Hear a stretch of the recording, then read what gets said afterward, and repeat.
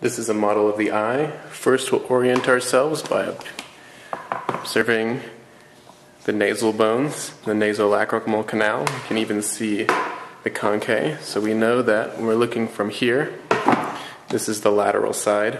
Over here is the medial side. So first, we're going to take off the levator palpebrae superioris muscle. That's this one. We've exposed the superior rectus muscle. We have on this side the lateral rectus muscle. We'll remove that. We can see over here the medial rectus muscle. And if we look underneath, we see the inferior rectus muscle. You can see it here as well, inferior rectus muscle. Then we have the trochlea of the eye, this little connective tissue piece right here, which wraps around the superior oblique muscle. Down here is the inferior oblique muscle. And then if we bring back the levator palpebrae superioris, we see the lacrimal gland. The lacrimal sac can't be seen on this model, but it would be over here, right around the nasolacrimal duct, which goes to the nasolacrimal canal. On this model we have a depiction of the nasolacrimal sac right here going into the nasolacrimal canal, becoming the nasolacrimal duct. And here we can see the frontal sinus. Again, this side is lateral. We can tell from the nasal bones, and this being the inside of the nose. If we remove part of the eye so we can look on the inside, we'll see this vitreous body filling the vitreous chamber. The vitreous chamber being this space. And then we have the anterior cavity, which is this space up front, which has two parts. The anterior chamber and the posterior chamber. The anterior chamber in front of the iris, posterior chamber behind the iris. And then this is the lens. Take that out. And then we have the optic nerve in the back. And then this white part around the outside is the fibrous tunic. Then we have the vascular tunic in red. And then in beige orange we have the retina, sometimes referred to as the neural tunic. You can see all these on this model as well. Optic nerve, vitreous body inside the vitreous chamber, lens here, retina, vascular tunic in red, fibrous tunic in white, posterior chamber right here where the lens is. We'll take the lens out. Anterior chamber here, altogether anterior cavity, and then the iris. Going back to this model, we have a couple layers in the fibrous tunic. We have the sclera, which is the white part itself, and then continuing, also part of the fibrous tunic, is the cornea, this clear part in front of the eye. If we tilt it up a little bit, you can see that there's a clear covering.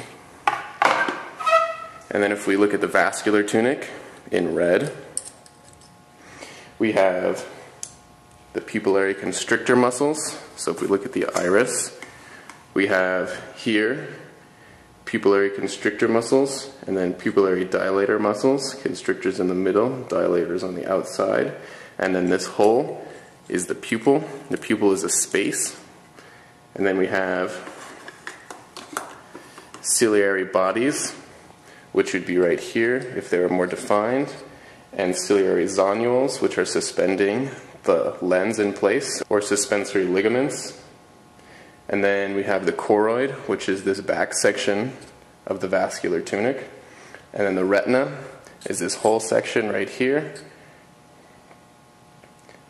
this innermost layer, and it has the macula lutea, which is this in the back, this little dot, and right in the middle we have the fovea. The fovea is the most focused portion of the retina.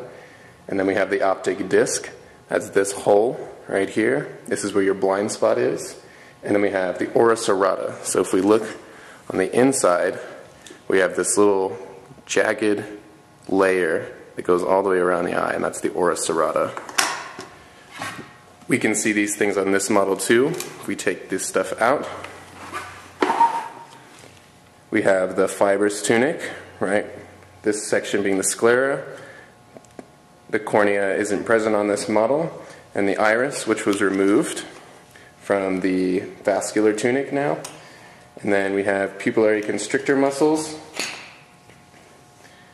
Again, the ones on the inside. And then pupillary dilator muscles. And then the hole in the middle would be the pupil. And you can see here a little bit, we have ciliary bodies right there. And then we would have ciliary zonules or suspensory ligaments coming off of those, holding the lens in place. And then again, this whole back portion in red is the choroid. And then right here again, we can see the macula lutea, and there's a little indentation in this model that signifies the fovea, and the optic disc again, and then the ora serrata can again be seen in brown. Here we have a model of the ear within the temporal bone. The part on the outside, the part we usually associate with the ear itself, is the auricle or the pinna. And then if we look on the inside, the external ear is composed of this auricle, the external acoustic meatus or canal, and the tympanic membrane. That's this right here. So sound comes and hits there when you hear things. And then in the middle ear, we have 3 auditory ossicles. We're going to remove this section to look inside. We have the malleus, the first one. And then we have the incus, the second one. And then we have the stapes, which is this one. So again, malleus, incus, stapes. And then in here, we have the auditory or eustachian tube. And for the middle ear, we have this piece, which is the bony labyrinth. This is a bony section which is filled with fluids that are involved in your sensation of hearing and proprioception. And then coming off that is the vestibulocochlear nerve. We have 2 branches, one going to the cochlea, the cochlear branch, and one going to this right here. That's the vestibular branch. So now we're going to look at the bony labyrinth. If we notice that this ear right here, this is the back of the ear, so we know that this side is the posterior side. That will help us. So if we first pull out the bony labyrinth and look at this side, the vestibular complex, we have the vestibule, which is this enlargement in the middle, right, that space. And then coming off the vestibule, we have some ampulla, ampullae, plural, ampulla singular. There's these enlargements right before these circular sections. And then for those circular sections, they're called semicircular canals. And we remember this was the back, so we have the posterior semicircular canal, lateral semicircular canal, and anterior semicircular canal. And if we look at the cochlea, if we were to remove this right here, we'd have the oval window, and then here we would have the round window. So if we look at the cochlea, we look at an internal section, we can see pairs of dots. So this is when the cochlea is spiraling around. It has these 2 canals going through the whole spiral, and if we look at this model, this is a blown up version of that. Up here we have the scala vestibuli, also known as the vestibular duct, the cochlear duct right here, and the tympanic duct down here, also known as the scala tympani. And then here we have the vestibular membrane, and then here this whole section is the organ of Corti, or the spiral organ. Up top, the tectorial membrane, right here. And then hair cells are vibrating against that tectorial membrane. And then on the bottom, we have the basilar membrane. And then over here on the side, we have the spiral ganglion. This is where the nerves from this organ come and information about the sound is collected.